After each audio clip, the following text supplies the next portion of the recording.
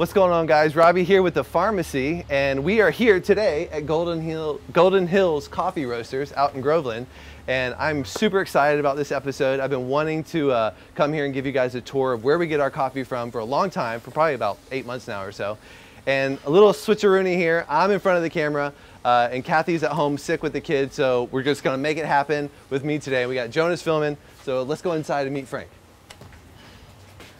And there he is, the man of the hour. Frank, man, how you doing? Good to see you, man. Good to see you. Thanks for coming down. Yeah, appreciate it. Yeah, thank you. We're so excited to be here. We've been, me and you've been talking about this for like probably 8 months now. Yes, we have. Trying to get here and do the into the video, which is really cool. So, this is Frank. He is with Golden Hills Roasters. Am I saying that right? Golden Hills Coffee Roasters. Coffee Roasters. Yep. Okay, cool, awesome.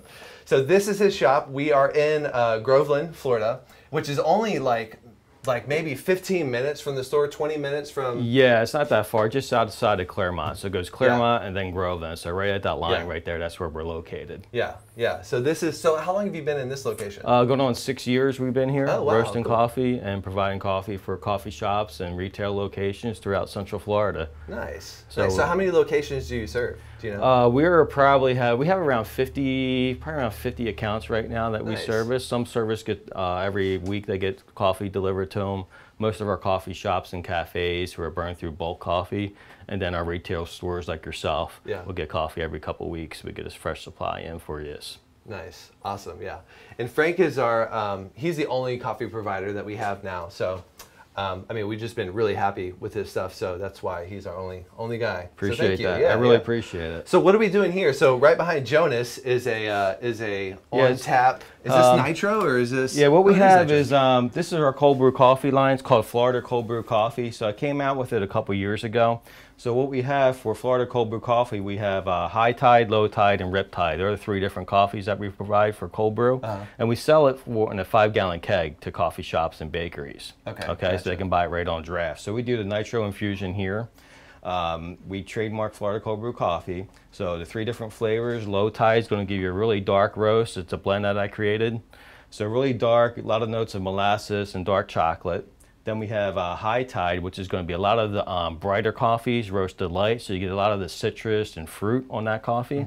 And then the rip tide is a little bit different. Rip tide is a combination of dark and light together. Yeah. So it really gets a nice mellow cold brew coffee effect. Nice. Awesome, man. So that's going to work very well for us. Yeah, nice. Awesome. And another thing I wanted to bring up is, since we talked about Golden Hills Coffee and the logo and what it means.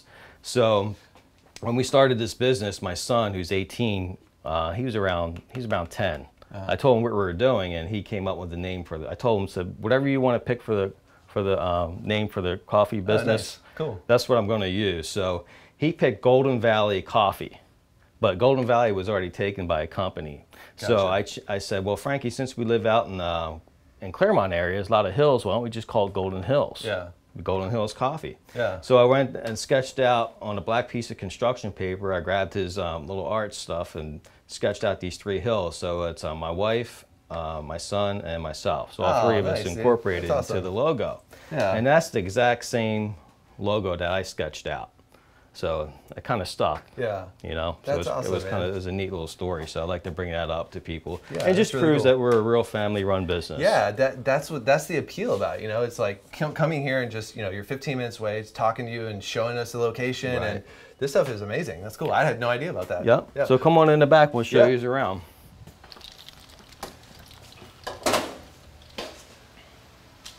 So yeah, so this place is rad, dude. So cool. So what we have on is our green coffee. So this proves that, you know, we really roast coffee here. Yeah. So the coffee comes in bags, green, totally green. Yeah, yeah, they're totally green coffee, and there's a reason why they're called green coffee, and we'll show it to you. So here's a Colombian coffee. So when we get the coffee in, wow, the coffee is actually greenish, bluish in color. Okay, so they're very dense. They have a lot of moisture in them right now, and the beans are they're hard, like little stones. Yeah. Okay. That's cool. And then, you know, when you get coffee, they're very light when you get them, depending on the roast profile. So most of that is from moisture. So when we put coffee into the roaster and we heat them up and we roast, these beans will lose this moisture and they'll grow and they'll expand. They'll get larger. Gotcha. So the further I go into the roast, the darker the roast, the larger the bean gets. The more lighter, the more airier they are. Okay. Okay, a lighter Gotcha. roast is very heavy and dense. Uh-huh. So we lose around 20% when I put the coffee in the roaster. Yeah. So if I put in 12.5 pounds, I get out 10. Okay. All right, so we're already behind. Yeah. In our product to product ratio for our loss. So, Nice. so I'll go over a couple what does different a green coffees coffee with you. bean taste like? A green coffee bean? You can't even eat it. You literally No. can't even buy it. It's so hard. No. So the coffees that we run,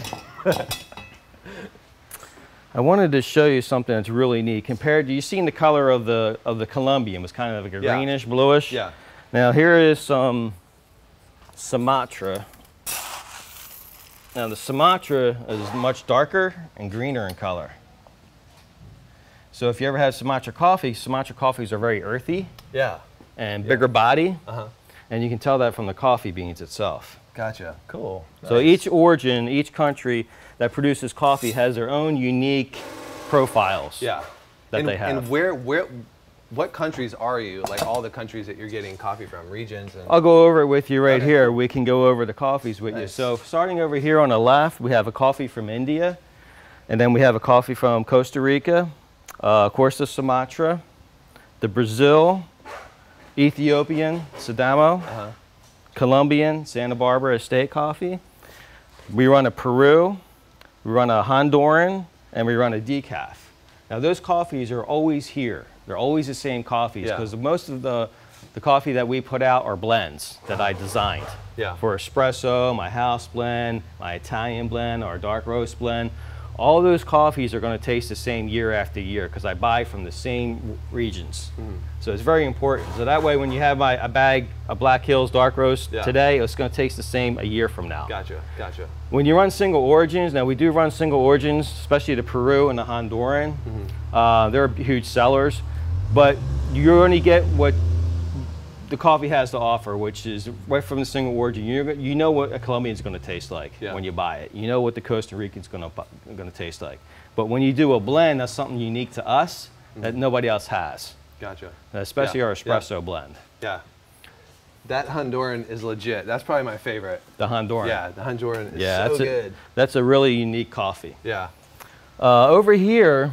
Wait, can we talk about Sure. these vintage desks really quick? Because these things are amazing. Yeah, these. And what is this thing right here? That's just a 4 scale. Oh, okay. Yeah, that's cool. just a 4 scale. Nice. So there's a couple of things that are going on in this little setup here, and the vintage desk. I fell in love with tanker desks. Yeah. So I got these from the University of Florida. So I picked them up. They're at an auction. So these were made back in this one's probably around in the 40s, but they were designed for fireproof. So you can't. I was gonna say they're freaking solid. Yeah, yeah, they're solid. So if you ever have a fire in an old office, everything was protected. Plus, any bomb threats or when the nuclear scare, you go underneath the desk. Oh, wow. Safe. Yeah, I wouldn't have thought of that. The chair's old, and the phone, and the door. And the door, yeah. Really This fits cool. right into the pharmacy aesthetic and style. This is the roaster I started out roasting coffee on. That's a roaster? Yeah, Nice. so that's a mini roaster for the home. So I roasted for about 2 years on this roaster before we opened up Golden Hills. Gotcha. You need time on a roaster before you open up for full wholesale. It took me time to develop the blends for espresso and so forth. Yeah. So all my blends were developed on this roaster. Yeah, I imagine it's an art. You can't just jump into it with not knowing anything. So I had to take all that information I learned on that roaster and take it to a big roaster. Beast. Look at this guy. He's so shiny and. So this is this machine here will hold up to 20 pounds. It's a 10-kilo machine, and it runs off natural gas. Oh, nice. Okay, so it's a full manual machine. There's no computer profile hooked up to it. A lot of the roasters today, you'll see them use a computer, and they just punch in the computer what they want their coffee roaster to do, and the computer will run the coffee roaster for them. Well, this one here, I have it set up. I didn't want that. I really wanted to have a little bit one-on-one experience with the roaster. So this allows me to control my air, my heat, and every time you roast coffee, it roasts a little bit different. So you have to adjust to what's around you. Humidity levels, how fresh the coffee is. Yeah. All those things affect when you're roasting coffee. Yeah. So we put, this is the hopper up here. So we'll put up to 20 pounds of green coffee in that hopper. Charge the machine, usually around 335 degrees. Okay, so we'll run a roast between 15 and 17 minutes, depending on the roast profile. So we roast it in the drum roaster. You got a drum here, it spins at a certain speed. When I see the coffee at the right color, we'll pull this trial out and you can see the coffee, what it looks like when I'm roasting. Okay. Plus you have the window here too. So 15, 17 minute roast time, and then we get ahead, dump it into the cooling bin, and this will cool the coffee down from 350 degrees down to room temperature in about 4.5 minutes. Okay. So there's a large motor underneath that brings in the air from the atmosphere down through here and right on out. Yeah. Okay. So like I said, we run a natural gas line to it, 4 motors to it, individual motors to the machine, which is kind of unique. Some of the roasters out there have just 2 motors with a big chain on the back. Okay, Yeah. this one is, each individual motor does something different. Gotcha. Okay. How old is this machine? It kind of looks vintage, but it looks new. So coffee roasters they kind of have that same look. Gotcha. You can go back, you know, yeah, 20, 30 years and they'll have that same look. But I think we bought this in 2009, brand 2008, new. Brand new. Gotcha. I got the roaster. Yeah, it's been here ever since. Huge handles on this thing. Look at that. Yeah, it's built very well. Yeah. It's a tough machine. And it has to be all the coffee in there, you're running it. So they're designed to run day and night. Yeah. Oh, okay. Gotcha. You know, as long as you keep up your maintenance on it and keep it I feel like clean. I'm at like a nuclear power plant or something with like all the old school buttons and the levers and the everything. That's pretty much what it looks like when you're roasting. That's cool, man. Wow, this thing is awesome. So that's the exhaust, yeah? Yeah, that's your exhaust pipe going up at the top. So you had mentioned the humidity plays a big factor with roasting. I mean, with Florida, the humidity is always all over the place. Like today is like crazy humid. So what does that look like? I mean, is there like where you're just like, oh, this batch is done? It's determined when I'm roasting. So I know my times and the color it needs to be at during those times. Gotcha. So I need to adjust it with heat, I will. Okay. Okay, so that's the whole point of it is your color and the time you're getting there, and then the sound. When you're roasting coffee, you have 2 sounds. You have what we call first crack, and then we have a second crack.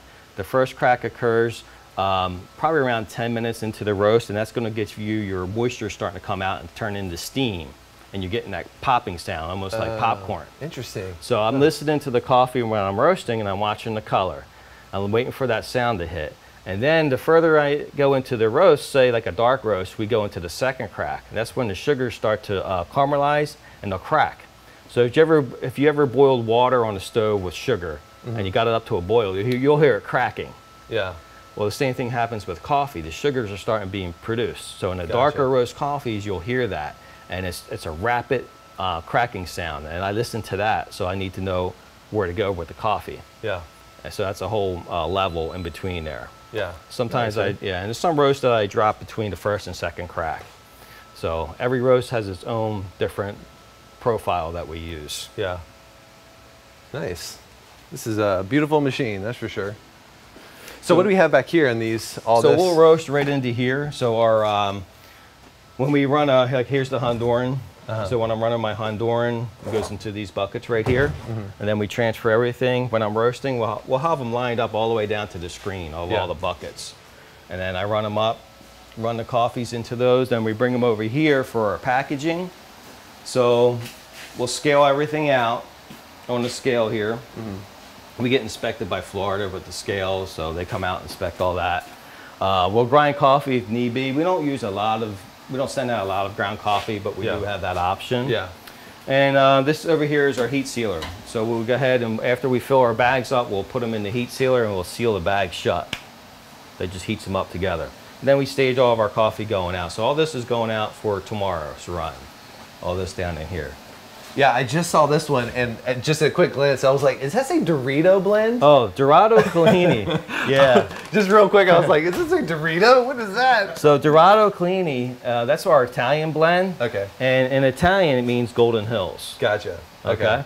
So that's a really dark roast, but for the people who want that real authentic Italian roast profile, that's what this is for. So you can run it for espresso or drip. Nice. Awesome. So we could have like a signature blend over at pharmacy. It's only sold at pharmacy. Is that right? Is that what you were saying earlier? Here is the restaurant, The Crooked Spoon, up in Claremont. Nice, yeah. So yeah, we did a blend for them. Nice. So I awesome. designed their own blend. Real Life Church up in Claremont, back behind JCPenney's, I designed a blend for them also. So yeah, we do have that option for some of our customers who want to have their own blend. Nice. We should chat more about that later on because I would love to. Pharmacy blend would be pretty cool to have. Because you can tell me what you want. Frank, I want a light or bright coffee, or I want a medium, I want a full body, what notes you want in it, and I can pick the right coffees, roast it the right way, and get those profiles out for you. Yeah. Nice, man. That's so cool. This place is amazing. Nice. Is there anything else that we have that, the bottling, you want to talk about that or anything?